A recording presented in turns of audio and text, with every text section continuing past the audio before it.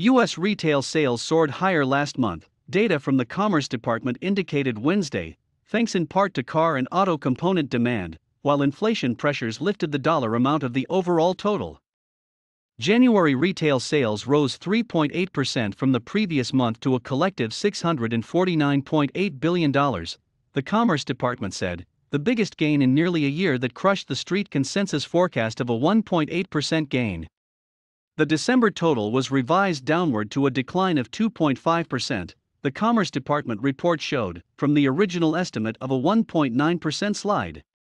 Stripping out the auto sector, January retail sales were up 3.3%, the Commerce Department report noted, while standalone sales of cars and car parts rose 5.7%.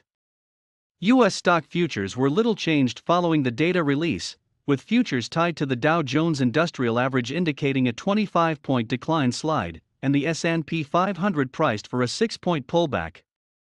Benchmark 10-year Treasury note yields eased to 2.04% following the data release, while the dollar index was marked 0.1% lower on the session at 95.874 against a basket of 6 global currencies.